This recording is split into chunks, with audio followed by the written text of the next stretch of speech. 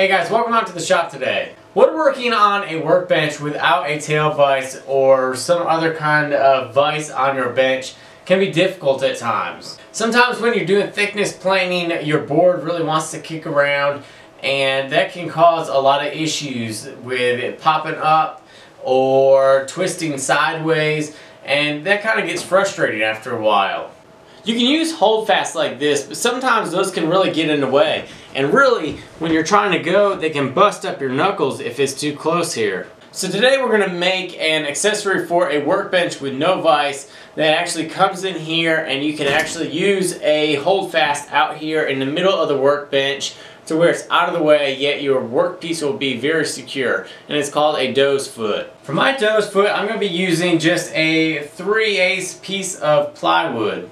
You don't want anything really much thicker than this because it'll get in the way for when you're flattening thinner boards. And I'm also only going to cut it about 20 inches in length just to hit a few of these holes on the back side of my workbench with the holdfast. Now this is a very simple and quick build, but a great accessory, so let's go ahead and get this cut out. The first thing I'm going to be doing is marking out my length mark. I was originally going to make it 20 inches in length, but that seems kind of long, so I'm going to go ahead and make it 15 inches in length. So I got my mark right there, and I pull out my square.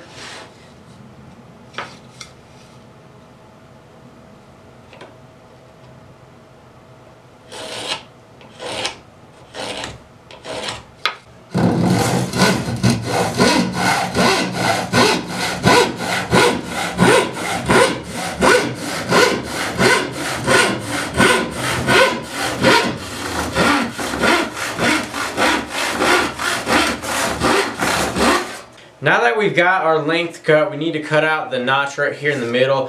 So what I'm going to be doing is coming in a 1/4 inch from each end. That way I leave a little bit on the corner and it doesn't leave a point to get damaged. And then I will come in with a square,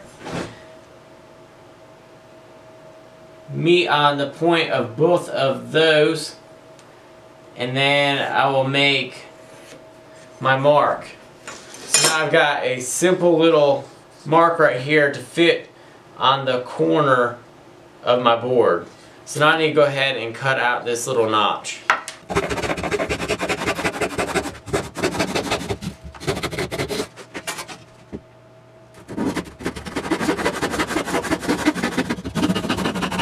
So now that we've gotten our notch cut out, it's time to use it. It's a very simple device to use. It simply is going to get placed in a corner.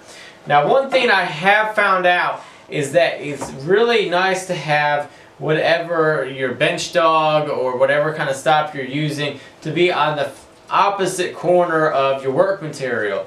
So if I had it right here and I was pushing against here, it still has a tendency to get pushed around this way because you have nothing bracing this corner. So what I've found out is that if you brace this corner into your bench dog, then you can take your doe's foot, then you take a holdfast, and you can place the holdfast however you want it. And I always tap my material into my bench dog, then tap the doe's foot, then give the holdfast a couple whacks, and that is not going anywhere. That is really solid and tight.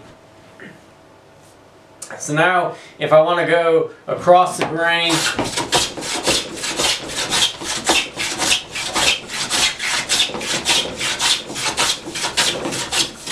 I can. If I want to go lengthwise,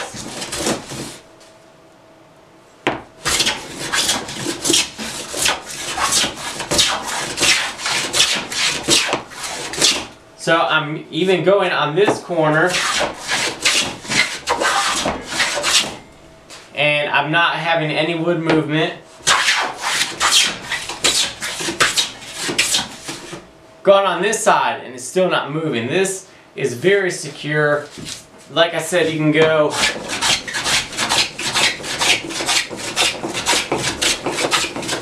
across the grain. I even got this coffin plane that's not been really sharpened yet, and I'll show you guys that even rough not sharpened.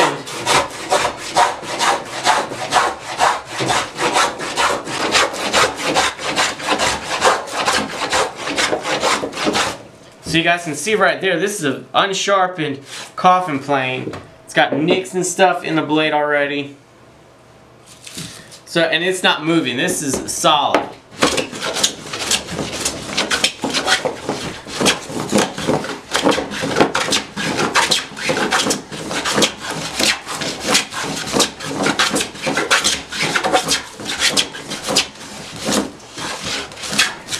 Now one thing I haven't tried it on yet, and we'll go ahead and try it real quick, is using molding planes with this. So we'll go ahead and knock the holdfast loose. We'll go ahead and put this right on the edge of the bench. Clear out all the debris. Get that corner in there. Hold fast on there. Get a couple racks there, a couple there. Lock that down. Now we'll see how well it does with a molding plane.